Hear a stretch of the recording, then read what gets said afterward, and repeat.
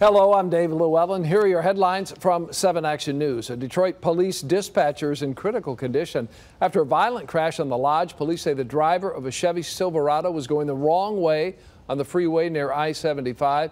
It was heading north in the southbound lanes when it crashed head-on into a BMW. It then crossed the highway, slammed into a Kia Optima. Firefighters had to cut all of the drivers out of their vehicles. Police are looking to see if alcohol played a factor in that horrific crash. A Livingston County mother who claims a local church shamed her for breastfeeding her child has reached a settlement with the Brighton Church of Nazarene. Amy Marchant says she was told last summer that nursing her child was immodest and could sexually arouse other men. The church has agreed to issue an apology and update its breastfeeding policies and procedures.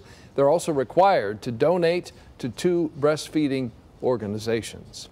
A new law cracking down on porch pirates is now in effect in Michigan. This one gives big fines and jail time for people caught stealing mail or packages from people. The first offense is a misdemeanor, punishable up to 1 year in jail and a $500 fine. A repeat offense will be a felony, punishable up to 5 years in prison and a $1,000 fine. Here's meteorologist Mike Taylor now with a check of your 7 First Alert forecast. We're down to 25 degrees for tonight, mostly cloudy with just some snow showers, primarily south of Detroit, but it will change for your Tuesday.